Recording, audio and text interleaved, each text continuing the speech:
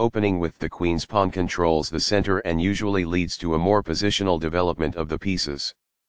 The Indian game begins by controlling the important e4 square with the knight, rather than a pawn. c4 builds a strong center by controlling the important d5 square and creates a square for the knight to come to c3 without blocking the c-pawn. e6 opens up a line for the dark squared bishop and prepares to castle quickly, while preparing to push a pawn to d5 and recapture with a pawn if captured. The Catalan opening is a slower, more positional opening where white prepares to fianchetto the light squared bishop on g2, where it will help control the center. This strikes at the center with a pawn, fighting for space. This is an equal trade. Takes back. This prepares the bishop for development. This activates a knight by developing it off of its starting square. This fianchettos the bishop by placing it on a powerful diagonal. This develops the bishop and gives it scope on the long diagonal. This develops a knight off its starting square, getting it into the action. Castling gets the king out of the center and activates the rook. Castling gets the king out of the center and activates the rook. a6 keeps white's knight off of b5 and prepares the b5 pawn push. This develops a knight off its starting square, getting it into the action. This develops a rook off its starting square, getting it into the action. This mobilizes the knight, allowing it to control more of the board. This defends a pawn that was under attack and had no defenders. This moves the knight to safety. This threatens to kick a knight. This develops a bishop off its starting square, getting it into the action. This is the only good move. That was a free pawn. This kicks an opposing knight. This allows the knight to control more squares. It is the last book move. Only one move worked there, and this wasn't it? This misses an opportunity to attack a trapped knight. It is a miss. This move puts the knight on a safer square. It is best. This is the only good move. It is a great move. This lets the opponent capture a knight to win material. It is a blunder. This captures a vulnerable knight. It is best. This defends the attacked pawn. It is best. This blocks the check from an opposing queen. This is the only move that works. It is a great move. Recaptures, from a previous move. It is best. This ignores an opportunity to centralize a knight so it controls more squares. It is a mistake. There was only one good move in that position. It is a miss. There were worse moves, but also something much better. It is an inaccuracy. Capturing that rook wins material. It is good. Recaptures. It is best. Takes back. It is excellent. Recaptures. It is best. This misses a better way to defend a pawn that was under attack. It is a mistake. This allows the knight to control more squares. It is good. This threatens to create a passed pawn. This allows the opponent to create a passed pawn. It is an inaccuracy. This makes a passed pawn, meaning no opposing pawn can challenge it on its way to promotion. This stops the opponent from being able to create a passed pawn. It is best. Very precise. It is best.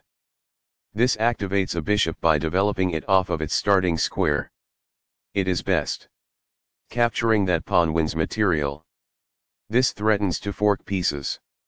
It is best. This protects the attacked pawn. This prevents the opponent from being able to fork pieces. It is best. That's not a mistake, but it's not the best move either. It is good. That's what I would have recommended. It is best. This defends the attacked pawn. It is best. This is not the best. It is an inaccuracy. This overlooks an opportunity to threaten winning a bishop. It is an inaccuracy. One of the best moves. It is excellent. That's fine. It is good. This attacks a rook, winning a tempo when it moves away. It is excellent. The rook is now on an open file, which helps control squares across the board. It is best.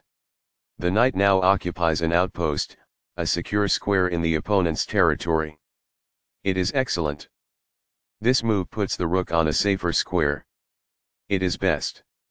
This wins time by threatening a rook and forcing it to move away. It is excellent. This move puts the rook on a safer square. It is excellent. This takes an outpost, an active square where the knight cannot be kicked out by a pawn. It is best. This takes an open file, a common method for activating a rook. It is best. This is the strongest option. It is best. That's a sensible reply. It is excellent. This moves the bishop to a better location, allowing it to control more squares. It is excellent. A very strong play. It is excellent. A solid choice. It is excellent. This is a fair move. It is good. This activates a rook by developing it off of its starting square. It is excellent. That's not a mistake, but it's not the best move either.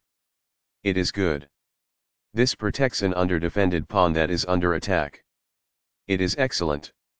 Right on target. It is best. This captures a vulnerable pawn. It is excellent. Takes back. It is excellent. Recaptures. It is best. This steps away from the checking rook. It is excellent. One of the best moves. It is excellent. This evades the check from the rook.